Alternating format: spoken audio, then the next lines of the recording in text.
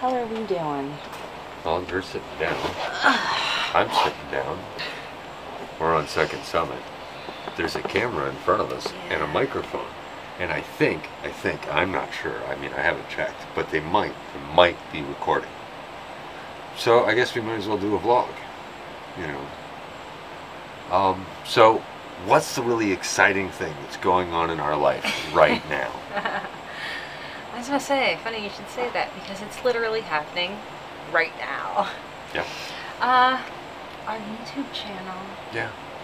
Our YouTube channel and the growth and the response. I mean, this has been amazing for us. You know, this is a hard thing to do, really, and it's a hard thing to start doing. Especially when your story starts, like where we started with recording it. Yeah, I mean, when we started recording for this, we had no idea what we were doing. Well, okay, look. We knew what we were doing. We were going sailing. We knew that we were going to sail to Guatemala. We had a plan. We were doing boat work. We were getting the boat ready. We knew what we were doing there. When it came to shooting video, we had no concept of what we really wanted to achieve or what we were trying to capture, you know, and what we were going to do with it afterwards. I mean, we weren't thinking about YouTube or anything like that. Oh, no. Actually, Kaylee was talking about doing a documentary. Yeah. And putting together a documentary. Yeah. So she actually recorded our voyage that ended in the shipwreck, and then we were in Mexico. Right. And then in Guatemala is when I picked up doing it. Yeah. And I kind of pirated Kaylee's. Kaylee handed it over to you. Kaylee gave me the footage because she just doesn't want anything to do with it right now.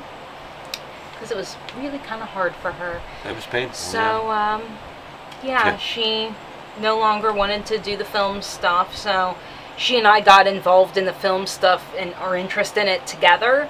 So it was one of those, okay, well, I'll see what I can do.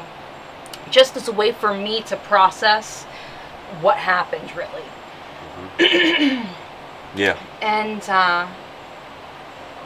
as I did that, it's kind of like, okay, well, you know, we'd already told people that we'd had the shipwreck and what had happened, but it was really when we were at Salt to Salt, I think, that we told our story, and the response that we got from people was just so supportive. And you know, one of those situations where, you know, here's what happened, and, you know, both, I'm trying to think of how to say it. We went through, you know, we talked about the experience. We told the story of the shipwreck. Yeah. And, you know, start to finish, to a crowd of people that had seen no footage, that, you know, they had met us. That was it. We told them our story. Most of them hadn't even met us. Yeah, and we told them our story, and you know, more than 20 people sat down to hear it. And for us, you know, the idea that we were expecting like maybe 1 or 2 people that we had already previously talked to. I wasn't expecting so many people to show up. Yeah, and so to hear us talk. Who the hell wants to hear us talk? And the other thing that came out of it was that a young lady who was there, but hadn't been there for our talk, but had heard about it, wanted to interview us for a piece that she was doing. And, you know, so we had 8 people here over on Second Summit to interview us about our shipwreck from November. And the interest there. And so, you know, that's really what brought this about. And episode 1 we put together out of very limited footage. Oh, very, very limited. Very limited footage. We weren't shooting, you know, and like when it comes to the actual shipwreck, you know, there was really a lot going on that, for me at least, I certainly wasn't giving any thought to turning on a camera or anything like that. I was dealing with the situation at hand, you know. Haley's the one that thought about it. Yeah. I mean, I was thinking about, you know, we hit the reef and the first thing that went through my mind is, okay, if we're going in the water, now what?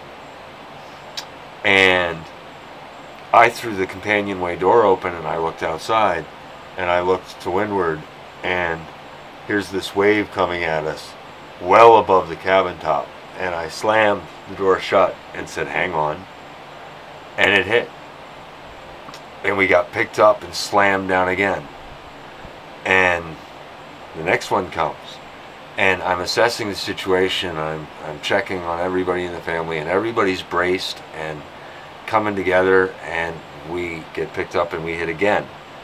And I'm counting the dinghies that we have on board. I'm thinking about how far we are from shore. I'm thinking about water depth. I'm thinking about water temperature. I'm thinking about the weather conditions. I'm thinking about who's a strong swimmer.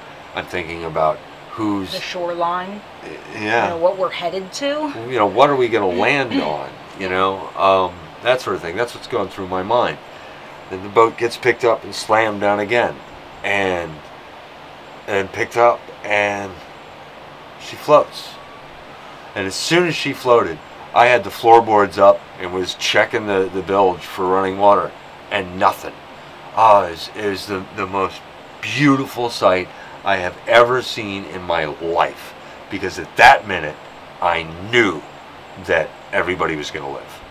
No matter what, I knew that everybody was going to live as soon as I pulled those floorboards and saw no water coming in. And then I threw the board shut and I yelled to Regina to get on deck and get on the helm, and I ran to the foremast and started putting sail up. And I had the foresail halfway up and she got to the wheel and no steering.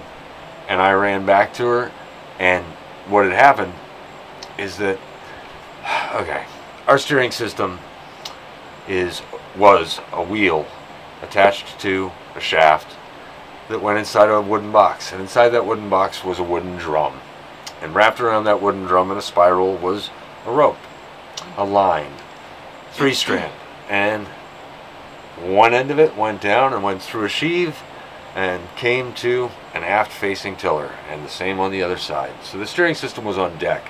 The aft-facing tiller was a foot long, about half the length of half the total length of the rudder. Anyway, one of the sheaves had completely shattered, and it had torn completely free. And I could have fixed it with the stuff we had on board if I had had more time, but I did not have that time. So we went ashore. But yeah, you know. I was about to say, the time that we went over the reef to the time we were on the beach was minutes. Yeah.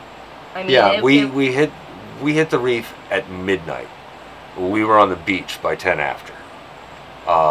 We were moving. The wind was honking. We were moving, you know. And then after that, we were in Cancun. You know, our home was on the beach, okay? And so then we're in a hotel in Cancun. Everybody is worried about everything in our situation, you know. Everything we had was tied up in this trip. Everything we had was tied up in this boat. You know, it was our home. You know, it was our home, and we actually didn't know how much money we had on hand when we hit the beach. Figured we probably had somewhere in the neighborhood of $1,000, and that was it. And we needed to get a hold of my dad, we needed to get a hold of our family, we needed to contact everybody and let them know exactly what was going on. That's what we were thinking about. Nobody was thinking about shooting footage for that. This YouTube channel was not even a twinkle in the eye. Oh no. And then we get over to Isla Mujeres, and it's a month-long battle of trying to rescue that boat. Regina's laid up with a horrible cellulitis infection. The Kaylee and Lily are doing everything they can to care for their mother and manage Anna, and I'm doing everything I can to find a boat and a crew and get to our boat and save her. And it took 4 days before we could get there. 4 days. And by then everything was gone.